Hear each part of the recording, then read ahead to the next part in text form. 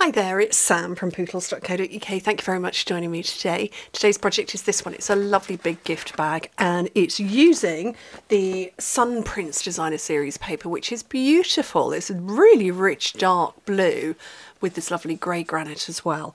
And I wanted to make a nice gift bag for you. So it's all birthday seasons for me. Season for me in the summer. I've got two of my son's birthday. I've got two of my brother. Well, both of my brothers. I've only got two of them, and my mum's birthday, all in the summer. Most of the from the 30th of July through to the 1st of September. Birthday season. Anyway, nice big gift bag for you. I want to show you how to make it. So you need a piece of designer series paper that's 12 by 12 inches. Like I said, this is Sun Prince. So the three colours are, well, actually there's there's three blues: Pacific Point, Night of Navy and Starry Sky, and then the grey granite as well. And somebody has been sitting in my chair and has lowered it. So I'm just a little bit low. Okay, right, 12 by 12, 30.5 by 30.5 centimetres. If you've got a pattern that is that has a right way and a wrong way, this doesn't, but you start with it looking, in the correct way. Okay, so score it at 1.5, 5 3/4, 7 1/4, and 11.5 inches, which in metric is 4, 14.5, 18.5 and 29, and my son's just come back in. And on the short side, score it at 1.5 and turn it over and score it at 10.5, which in metric is 4 on this side, and then when you turn it over, 26.5. Finished size of it, 1.5, 4 1/4, 9 to this point, which is 4 by 10.5 by 22.5 centimetres. Okay, so let me get this burnished up, and I'm going to burnish the one that's going in the opposite direction. I'm going to get that one burnished, and then I'm going to burnish this one. So, and what I'm going to do is I'm going to put some tear and tape along here, and then that will show, once I then burnish the other ones, that's not going to move. So along there and along here.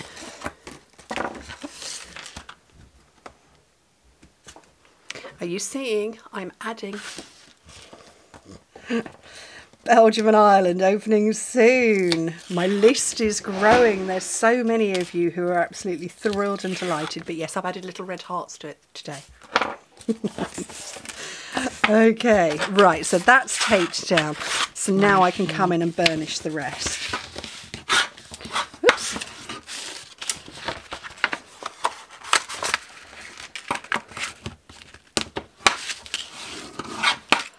It's lovely, this colour with the grey granite.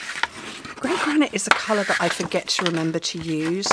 It's a soft, well, do you know what, I'm going to say it's a warm grey. I don't know if there is such a thing as a warm grey. If there was, I think grey granite would be it. It's almost like a stone colour. Very pretty. Very nice colour.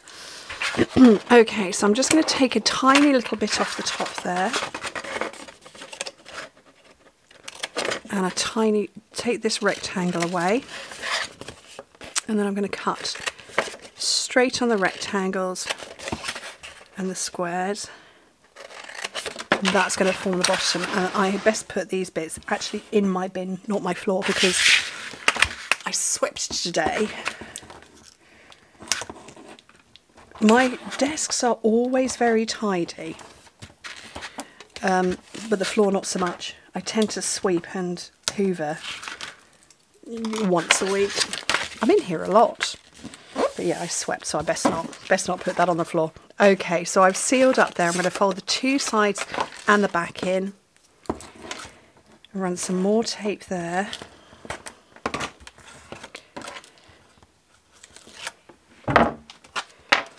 And then just seal that up. Okay, so it's where we've got this join, this changing colour here. I'm going to put my fingers there and push. Whoops. and you will get some natural resistance on the side. Now, if you've got something in there, the sides will crease in to the point where it stops, where you've got something in there. But otherwise, it's just like that. Right, I've got some ribbon. A little funny story for you.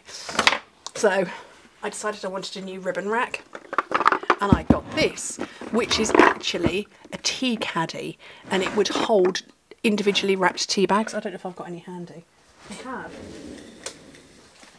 So you would see something like this in maybe a rather nice restaurant, something like that, with, you know, individually wrapped tea bags all in it. And I thought, that's going to be perfect for my ribbon, which it is, as you can see, except you can't get them out. You can only get them in and out if there's really nothing else in there, and you force yourself. So yeah, so I can't get my ribbon. The one I want to use won't come out. Thankfully it wasn't expensive. The ones at the bottom, I don't know if you can see, I daren't tip it, but it's shallow here and then gets wider and wider. So these ones at the bottom, they just roll backwards and forwards. But anyway, let me get this ribbon out.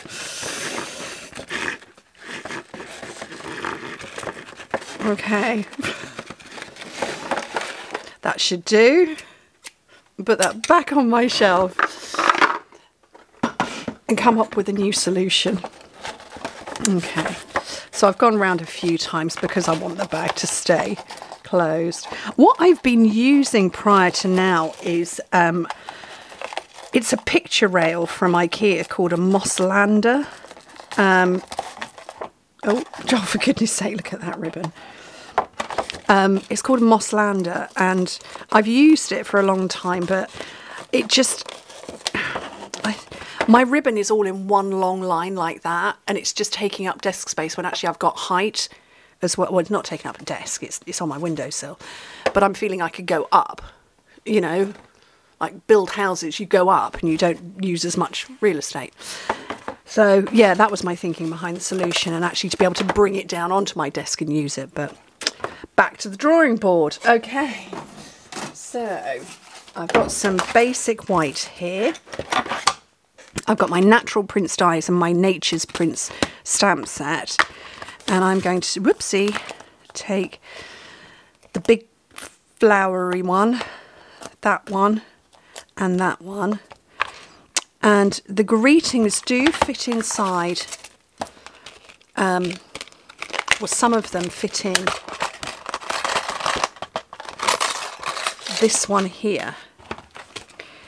But the greetings on the front are slightly bigger, sorry, smaller than the ones on the front. So this one says a heartfelt thank you, just very slightly bigger. But so I just want to make sure that it's going to fit. And it's, well, if I went that way, it probably would. So they do fit, but arguably not perfectly. But I do like hello there, because that one's lovely. I've lost a... It's there. Whoops. Okay, let's get some blocks going. One of those. We're going to take one of them. Another one of those. And this one. So let's bring out some colours. So I'm going to take Pacific Point, Starry Sky, and then Grey Granite. And somehow I managed to use Sahara Sand last time, which was, you know, not right. Okay, let me just flip this paper around.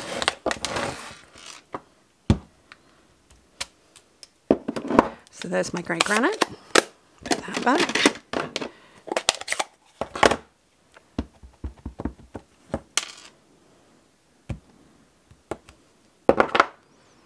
I'm not going to worry too much about that.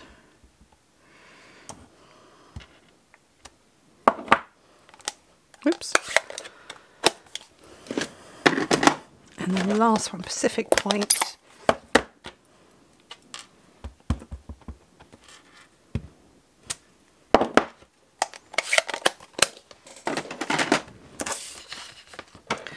I'm just going to chop that off because those are good scraps, and get my die cutting machine. Bear with me.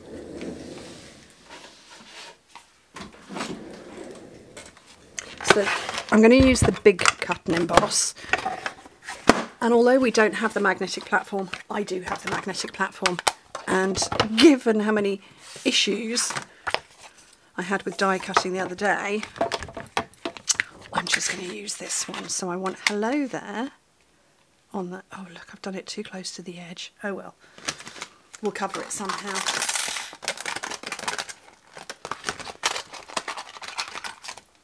And then the dies, I wanted these ones.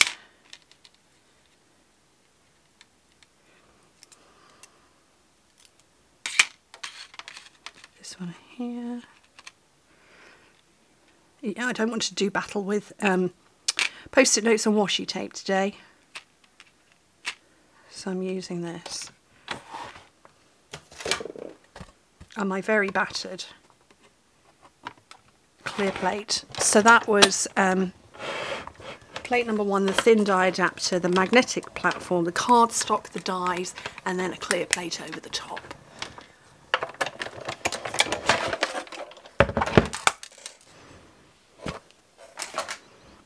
And yeah, unfortunately, the manufacturer couldn't meet our standards for our magnetic platform, or for a magnetic platform for us, unfortunately. So yeah, we haven't got one. Bit of a shame.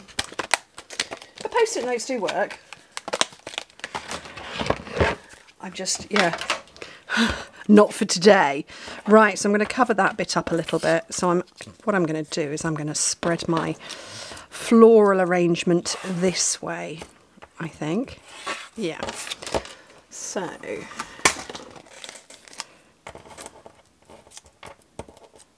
oops.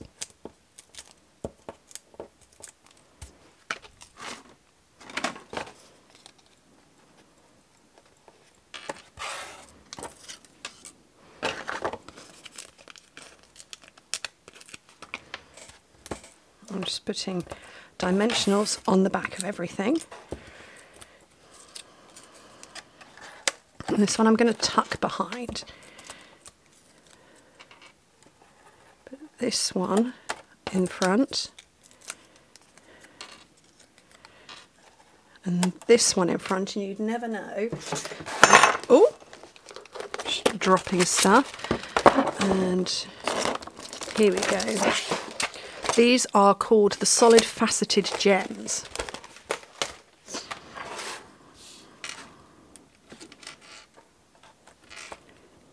And I'm just going to stick 3 of them on, and I'm taking the smaller ones. Pop those back so I don't lose them. And I think those are rather fabulous. They're nice, aren't they? Very pretty projects. I hope you like them. Anyway, thank you ever so much for joining me. Hope to speak to you soon. Bye.